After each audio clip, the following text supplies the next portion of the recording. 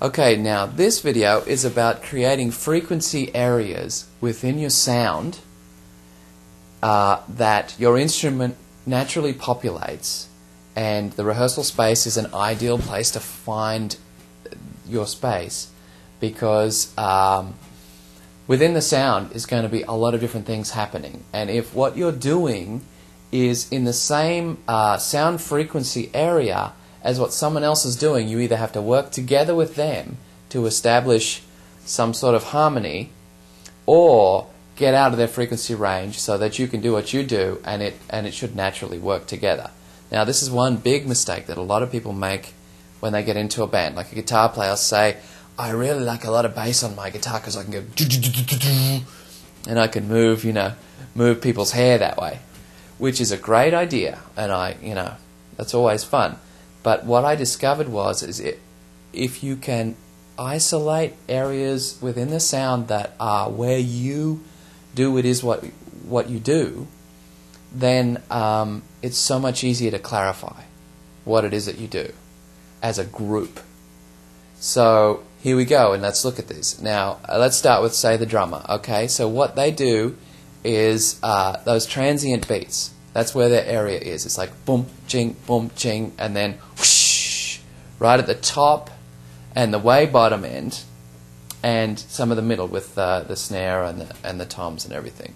And now, just as an example, now the bass guitarist has got the frequency range right down the bottom there, around 100, 200k. That's where the dance movement's going to come from. Okay, so with the drummer's kick, thump, and the bass player's frequency range, that's where the dance movement is going to be. And when we get into our rehearsal video, we're going to look at how you sync up your bass playing with the drummer's kick, so you've got that dancey rhythm. Okay, so that's where the bass and the drummer should be sitting in there together. Now, as you go up towards guitar players, a lot of guys will like to have a lot of bass end on their guitar, but if you can define your sound a little better, more often it sounds nasty by itself until you get it with the group, and all of a sudden it's clear.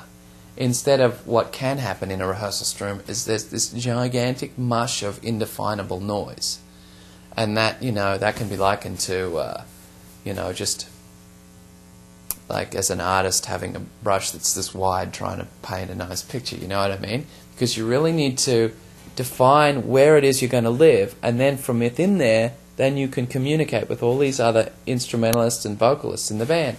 So just as a touchstone, what I would do is get a guitar sound that is fairly mid-rangey or high, so that you can hear it and it kind of cuts through the rehearsal sound.